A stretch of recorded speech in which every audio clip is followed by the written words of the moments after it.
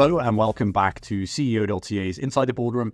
My name is James Fettham and today I'm joined by Ernest Mast, President and CEO of Dore Copper. Ernest, it's great to see you today. Good to be here, James. So if we could kick things off with a quick overview of Dore, can you give us a summary of your projects? And I know you're pursuing an interesting kind of hub and spoke strategy. Maybe if you could give us a bit of context behind that as well. Yes, our hub and spoke strategy is centered around the town of Chibougamau, Quebec.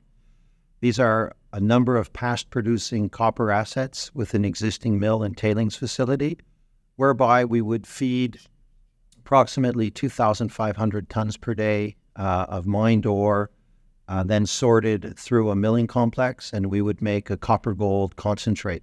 Okay, very interesting. And the infrastructure around this mining camp, you mentioned there's a mill already there. What other kind of infrastructure in terms of your roads and power is in place there? So our assets actually were part of some previous companies that operated for numerous years. And so we inherited a lot of infrastructure, and that infrastructure includes mining assets. We have a number of deposits with existing shafts and hoists and ramps already accessing the underground ore. Then we have road access to all of our sites, and then we have electricity access. We're connected to the Hydro-Quebec grid at a number of our sites as well.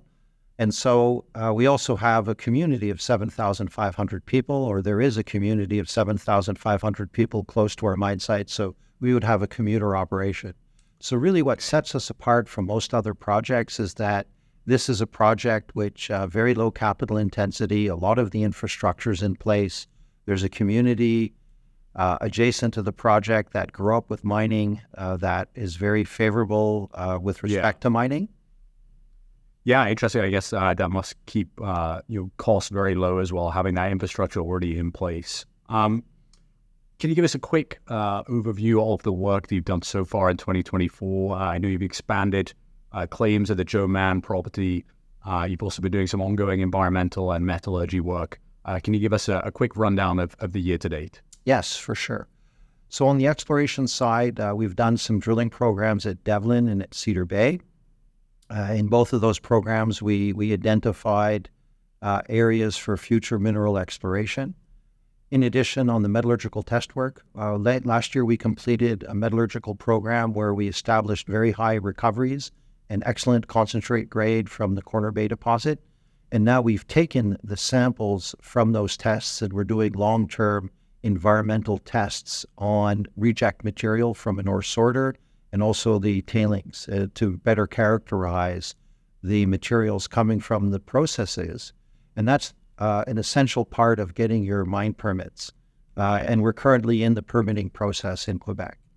On the acquisition side, we actually acquired over 3,100 hectares of land adjacent to our Joe Mann property. Mm-hmm. And we own 65% of that acquired property. The government of Quebec is the 35% owner. Okay. And there's a number of deposits that have been identified and showings that have been identified on that land package. And those deposits are very high-grade gold with a little bit of copper. And the most important one is called Norhart, which is a kilometer north of the Joe Mann mine. And Norhart has 3 veins that are identified with a number of intercepts over 10, 20 grams per ton. And we're currently formulating plans of what would be the right move to do there in terms of looking at expanding resources. Okay, fantastic. Thank you very much for that overview. I want to talk on some news that you've just put out. Acquisition of claims contiguous to the Corner Bay property. Can you walk us through the kind of work that's gone into bringing that deal to fruition, and then maybe why you've acquired these claims and what you plan to do with them? So these claims, as you mentioned, are adjacent to Corner Bay. They're immediately to the east and to the north of the Corner Bay deposit. We acquired 56% of the claims from the Quebec government, from SOCAM. Mm-hmm. The other 44% is owned by Pan American Silver. These claims contain a number of established veins that are in place. They're very high-grade copper, but they're relatively thin. They're about 1 meter thick, but the grades that have been drilled previously are 12, 13, 14% copper. very, very high-grade copper. Yeah. And all the drilling has been shallow to date. And so we're going to evaluate what it takes to drill deeper and potentially increase resources. We're going to have our Corner Bay mine right beside those structures. And so it'd be quite easy to mine these, put them at the crusher and sorting facility that's going to be at Corner Bay. And so this could join our hub and spoke strategy. But even more important than that is the land that we acquired is the northern extension of the Corner Bay property. We have the right rock ensemble. This is a type of anorthosite that has had some alteration. And we also plan on doing exploration, testing the northern extension of Corner Bay. And the most important thing, or the most interesting thing of this property, is that the veins on the land we're acquiring are angled 45 degrees compared to the main Corner Bay deposit. And the intersection of that structure with our deposit actually occurs on the land that we acquired. And that's something quite exciting in mineral exploration, when you're able to acquire land that has the potential for the intersection of structures, because all of our deposits in the Chibougamau camp are structurally controlled. Yeah. And typically is if you've given the fluids the space within these structures, you can get very interesting ore deposits. So we're really looking forward to working with this new deposit. Yeah, I can imagine exciting time to doing more exploration work there. Do you have any other drilling plan? Are you going to be looking at expanding or exploring around any of your other targets, or is Corner Bay going to be the focus now? Corner Bay will be the focus. However, we will be doing some downhole geophysics work at the Cedar Bay Southwest structure.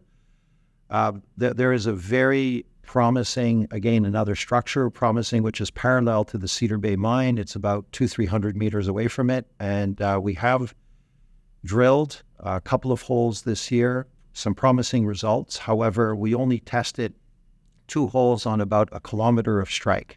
Mm-hmm. And there's a really good potential for there to be a very high-grade copper gold structure in Cedar Bay that we still have yet to discover. So that's another very interesting exploration opportunity we have. And finally, we have the Gwillim deposit, which is principally a gold deposit located 14 kilometers north of the mill. We're currently doing compilation of historical work and looking at how we can model the Gwillim deposit to determine what drilling needs to be done in order to potentially come up with a resource at Gwillim. And that resource could be pretty significant scale for Dore Copper. Great, thank you. I mean, it sounds like it's going to be a busy year. Lots of work planned. I mean, so far this year we've seen copper and gold testing all-time highs. Sentiment starting to shift even in the junior space. What are your kind of thoughts around the current fundamentals supporting this rally, and why is it an interesting time to be paying attention to Dore Copper? So on the copper side, it has been a bit surprising for the people in the industry to see copper's rapid rise to well over $4 a pound. And however, it does make a lot of sense, because we've been predicting a significant shortage of copper starting in 2025, resulting in a deficit of approximately 5 million tons, which is about 20% of the market in 2030. Now, it seems that that deficit is occurring earlier than people planned. And the reason for that is a number of mines in the world have had different issues that have forced them to shut down, and that's taken copper off the market. Okay. There's a fundamental issue with the largest copper mines in the world, in that the majority of them are quite old and they're not keeping their production up. And that continues to play in. Yeah. And a third factor is it's very difficult or almost impossible for certain projects to get their permits. And so they're stalled indefinitely. And the market is realizing all of these things at the same time we are seeing electrification occur in our transportation system. You've probably heard the figures on this, but your typical car contains about 3 to 4 times more copper in an electric vehicle than a regular ICE vehicle. Yeah. So that's one of the drivers, but there's other drivers which are occurring. renewable energy uses a lot more copper than traditional energy. Any house being built now has 2 or 3 times the number of plugs in the house as they had previously. So everything is more copper intensive.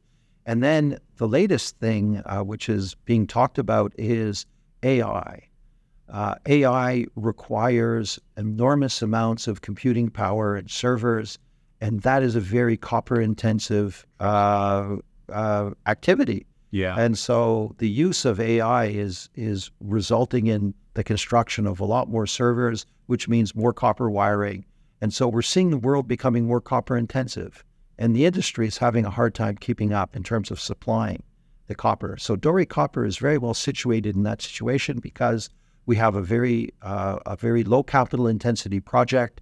We're in an extremely favorable jurisdiction, which is Quebec. The local communities around the project are supportive of the project, and we have a project with an infrastructure advantage. So the time to build our project would be about a year once we have it financed. There's no major equipment to buy, and the infrastructure is in place. So we don't have a 2 or 3 year earthworks program to build. So the capital risk on our project is also very low. So I think we have really a lot of things in our favor. Very well. Sounds like you're very well positioned for the year ahead. And congratulations again on the recent acquisition of those claims. Excited to hear more updates from Dore throughout the year. Ernest, thank you so much for joining us today. Very welcome, James. And I'd like to thank everyone who was listening. And if you have any questions, you can reach out to me personally.